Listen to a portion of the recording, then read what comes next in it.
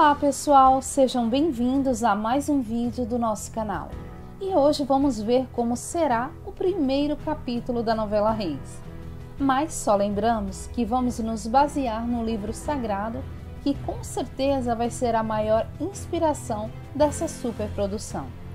Mas antes de continuarmos, deixe o seu like, se inscreva no nosso canal, ativando as notificações para nos ajudar com o nosso trabalho. E que Deus te abençoe. Atualmente estamos assistindo a novela A Bíblia, que está representando os livros de Gênesis, Êxodo e Josué. O primeiro capítulo de Reis deve ser iniciado pelo livro de Primeiro Samuel, contando a história de Elcana e suas mulheres. Elcana é um homem bom que todo ano sai da sua cidade para adorar e prestar culto ao Senhor dos Exércitos. Ele tem duas esposas, Penina e Ana. Elcana vai ter filhos com Penina. Penina provocará Ana, fazendo-a sofrer. Veja o que relata a Bíblia. E porque o Senhor a tinha deixado estéril, sua rival a provocava continuamente, a fim de irritá-la. Já Ana é uma mulher triste que não consegue enxergar o tamanho do amor que o seu marido tem por ela. Veja o que diz em 1 Samuel, capítulo 1, versículo 8.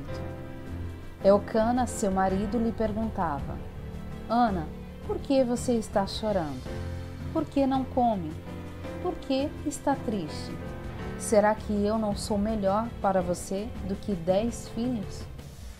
Com a perseverança e força de vontade, Ana recorreu a Deus em suas orações e foi atendida.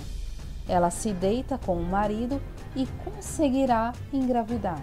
Ana dará à luz a Samuel, que se tornará um dos maiores profetas bíblicos de todos os tempos.